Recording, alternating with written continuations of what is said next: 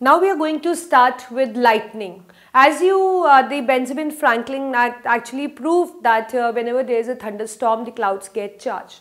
So what happens? Suppose how the lightning and thundering is caused, we are going to study that. Suppose as it has been confirmed that during the thunderstorm, the clouds get charged. Suppose let's say this cloud is positively charged. This is charged, but that the cloud which is nearby, suppose it is uncharged.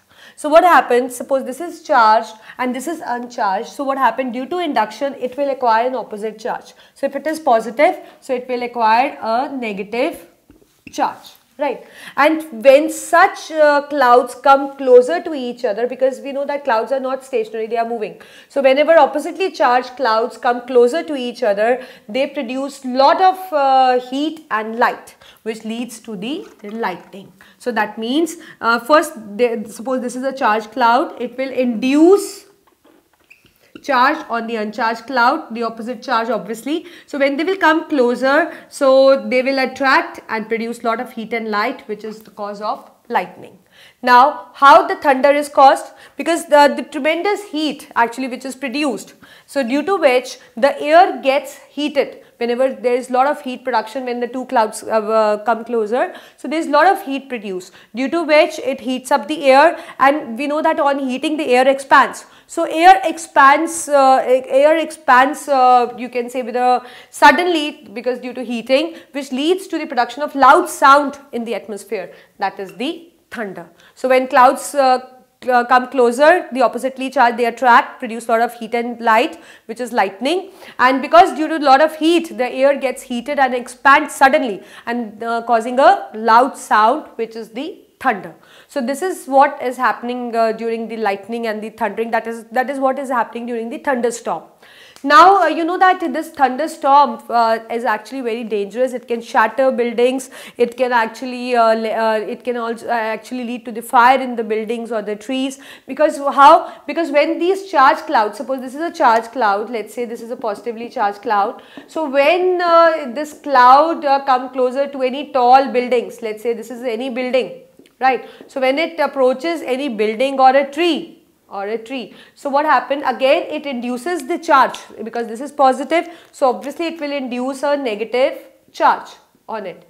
So, and sometimes you know that the charge produces so large that it can actually shatter the buildings, and it can actually let the fire in the buildings due to the attraction. Because again, due to the attraction, because the charge is induced, so obviously it is in the opposite. So due to the induction, the charge which is produced in the building, because when they will attract, and due to the attraction, it will lead to the production of large heat and light, which can actually lead to the fire also. So you need to be very careful during thunderstorms. So there are certain do's and don'ts which you need to do during the thunderstorm.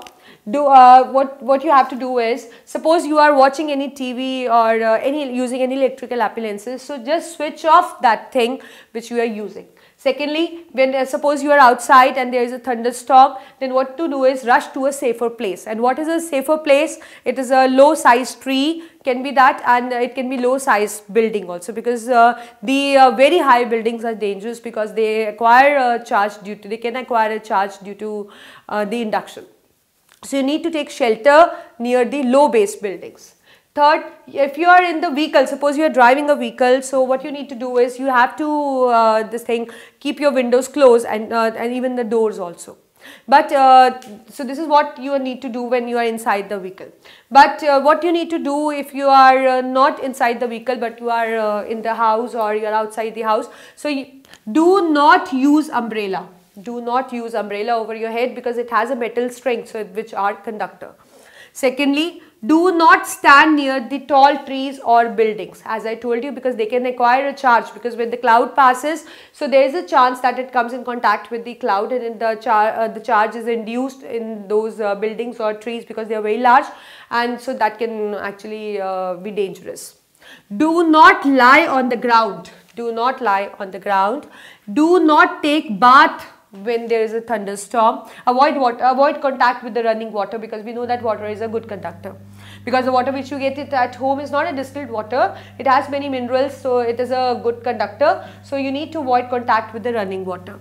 And do not use wired phones. Do not use wired phones because they have conductors, so that can be dangerous again.